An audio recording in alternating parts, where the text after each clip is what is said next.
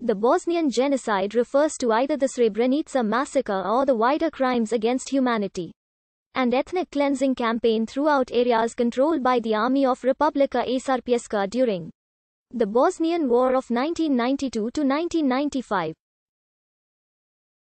The events in Srebrenica in 1995 included the killing of more than 8,000 Bosniak men and boys, as well as the mass expulsion of another 25,000 to 30,000 Bosniak civilians by VRS units under the command of General Ratko Mladic. The ethnic cleansing that took place in VRS-controlled areas targeted Bosniaks and Bosnian Croats. The ethnic cleansing campaign included extermination, unlawful confinement, mass rape, sexual assault, torture, plunder and destruction of private and public property, and inhumane treatment of civilians. The targeting of political leaders, intellectuals, and professionals, the unlawful deportation and transfer of civilians, the unlawful shelling of civilians, the unlawful appropriation and plunder of real and personal property, the destruction of homes and businesses, and the destruction of places of worship. The acts have been found to have satisfied the requirements for guilty acts of genocide, and that some physical perpetrators held the intent to physically destroy the protected groups of Bosnian Muslims and Croats. In the 1990s, several authorities asserted that ethnic cleansing as carried out by elements of the Bosnian Serb army was genocide. These included a resolution by the United Nations General Assembly and 3 convictions for genocide in German courts.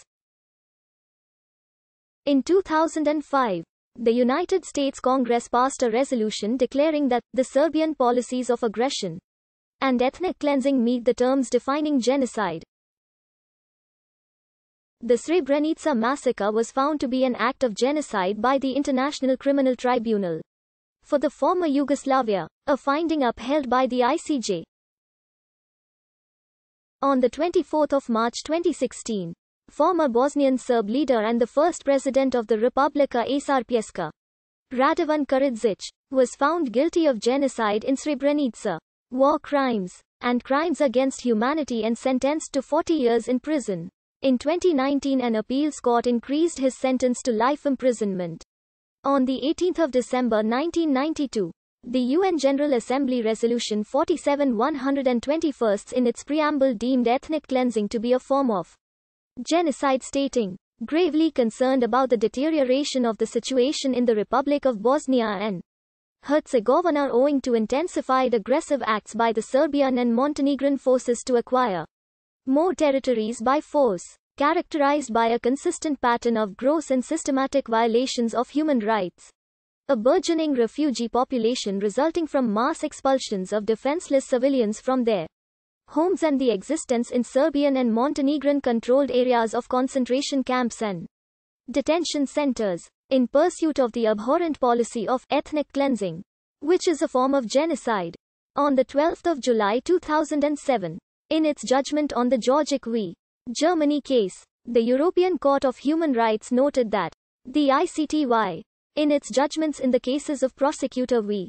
Kristuk and Prosecutor v. Kupriskic, expressly disagreed with the wide interpretation of the intent to destroy as adopted by the UN General Assembly and the German courts.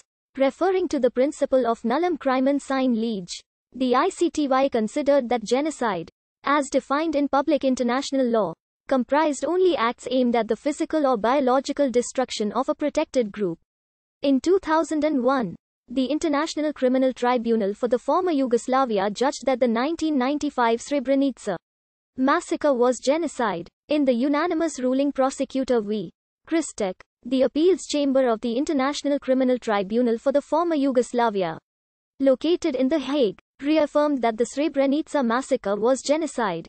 The presiding judge Theodore Maron stating, "By seeking to eliminate a part of the Bosnian Muslims, the Bosnian Serb forces committed genocide.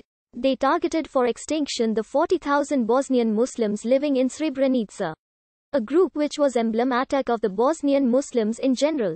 They stripped all the male Muslim prisoners, military and civilian, elderly and young, of their personal belongings and identification, and deliberately and methodically killed them solely on the basis of their identity.